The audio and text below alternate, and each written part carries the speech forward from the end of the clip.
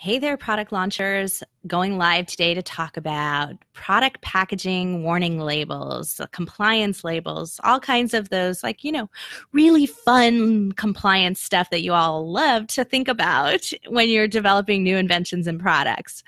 But I thought it was really relevant. We got this question through the Product Launch Hazards community group. And I thought this was really, really relevant for all of you out there to listen, that this is something that you really should take a look at and consider early on. So it's really easy for you to do this. It's not really difficult in the early days. I mean, you definitely want to get a lawyer involved. I'm not going to claim to be a lawyer here, but you should be comping as your first line of defense, right? You should be comping all the other products on the market.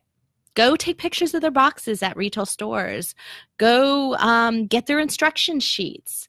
Open up the product, buy it. I mean, you should be buying your competitive products. I mean, we do this all the time for our clients. You should too. Open them up, check out the warning labels, check out everything that they've done in there. The bigger the brand, the better, because they usually have in-house counsel, and that's a really good indication of you need these warning labels. So, this is sort of this question that comes at the last minute when people panic. They're like, oh gosh, I got to do the box, and I probably should have a warning label on there. Or somebody puts that bug in their ear, or they forget. They print the box, they print the instruction sheets, and then they're like, I have to add this, and then they add stickers on it later. This happens all the time. We see it constantly. But this is something that you should be considering from the beginning, because it's also something that you should be aware of. Is this a high liability category? So if you're developing a new product in some category, so we've done a lot of office chairs, you guys know that, and office chairs are a huge liability, and there's a gigantic warning label on the bottom of every chair. It's usually stapled to the bottom if it's a chair that has a wood bottom to it, or if it's like one of the mesh chairs that we designed, it's like this tag that actually just kind of hangs off and hangs underneath it. It looks like those mattress tags that you don't want to rip off, and there's tons of warning labels on the product too, because people shouldn't stand on their chair. They will, but you have to say that. And so most of this stuff is because it was litigated. And so you definitely want to pay attention to those that have been in the industry longer than you, who have potential legal staff, and those are the ones that you really want to go ahead and comp and take a look at their warning labels.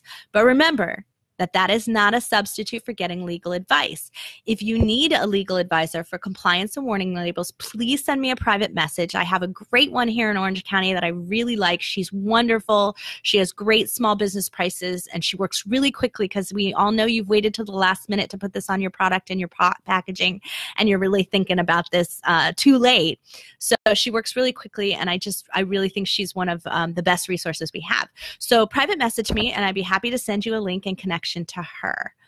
So anyway, just wanted to go live real quickly and kind of mention that as the first line of defense and the first line of option, first really inexpensive option for you to make sure that your product is in compliance. Make sure that you're including all the things you need.